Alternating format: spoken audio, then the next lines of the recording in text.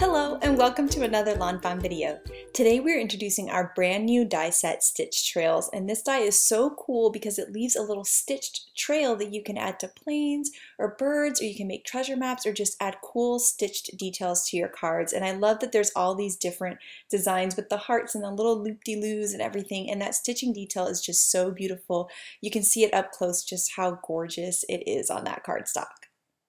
Now, one of the really cool things about this set is you can kind of move it around your page wherever you need it or wherever you want it to be. So in this case, I'm going to layer a bunch of little stitch dies here just so you can see how fun it is to play around with them and kind of see what you can create, or kind of create cool patterns or use them to follow a little flying critter or something. So there's a lot of fun things you can do with them. So I'm going to hold them in place with some low tack tape and then run them through my die cut machine.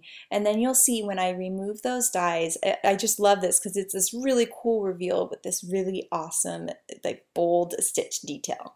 Now, I thought it would be fun to create a card with these, and there is this amazing card that Elise made, and so I asked her if I could make it for this video, and she said yes. So that's the card we're going to be making today. So I'm stamping out a bunch of paper airplanes and clouds from the Plain and Simple stamp set. So I'm going to stamp out 6 airplanes, a bunch of clouds, and then I'm going to add some smiley faces to those clouds. There's all these smiley faces in the Plain and Simple stamp set, and there's even rosy cheeks in that stamp set. So I'm stamping those all out in guava ink, and then I'm going to use my Copic markers here to add some color to these fun paper airplanes. We're going to be coloring these in a rainbow order today, so I am keeping it simple to 2 colors for each paper airplane since I'm going to be coloring so many of them. And so I'm adding the shading kind of where the paper would be folded and along the outside edges just to give a little extra something. And I just love coloring in rainbow order. It's just so fun just seeing it all come together. And when I have 2 markers that are a little bit further apart from each other, what I like to do is touch the light marker to the dark marker. You'll see that I'm going to do that now, and that's going to create the medium shade, blending my light and my dark markers together. So it's like getting 3 shades in one.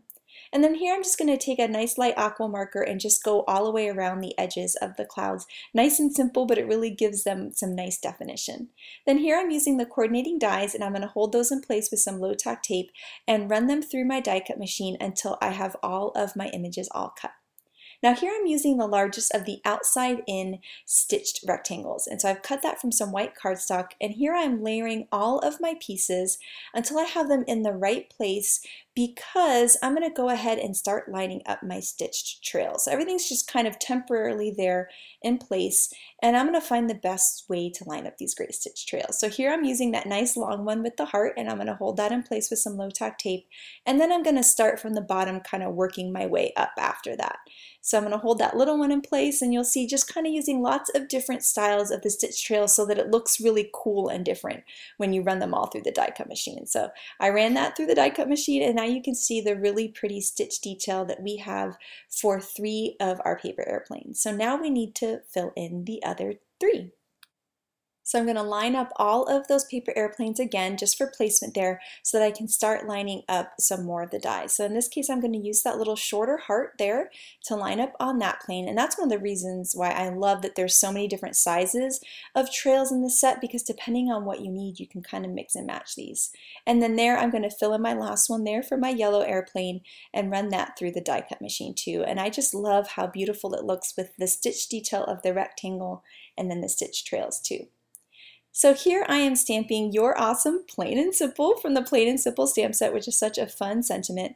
And then I've laid everything in place here again so that I can stamp out a bunch of hearts in all around this card in that guava ink that I stamped their little rosy cheeks in. And so I think those hearts just add so much fun, cute detail. And now that I have everything in place, I can start adding some foam adhesive to the back of all of my images and then lining those up with those cool little trails. So I'm going to line up my cloud, and then I can finish all of my paper airplanes there, and then line up my clouds that are going to be on the left side. I just love how they're all looking at each other. It's so cute. Okay, so next I'm going to take some pattern paper here from the Perfectly Plaid Rainbow because it's going to go along with my rainbow paper airplanes, and I'm going to trim this down to standard size 5.5 by 4.25 and create a card base to match it. And then all that's left is layering all these layers. So I'm going to take that really happy and fun pattern paper there and then layer my paper airplane scene on top of that. And this card just makes me happy. Those stitch trails are the perfect detail, and that rainbow order is just so fun and gorgeous. So thank you so much to Elise for letting me recreate this card today. And then I wanted to show you some other quick ideas that you can do for the stitch trails. So it's really awesome for making treasure maps, which I did in the Ahoy Matey video, so you've got to check that one out.